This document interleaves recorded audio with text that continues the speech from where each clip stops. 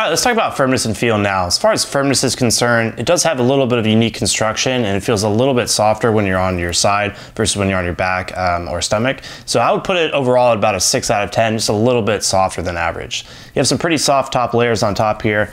You can put your hand in relatively easily and it gets progressively firmer underneath that, so about a 6 out of 10. As far as the feel is concerned, it kind of combines memory foam and latex-like qualities, so there's gonna be some bounce to this mattress, which you'll see here. Kind of bounces right up there. Underneath that, there is memory foam, so you're not gonna really get the feeling of getting stuck. So overall, it's kind of a balanced feel, I would say, overall.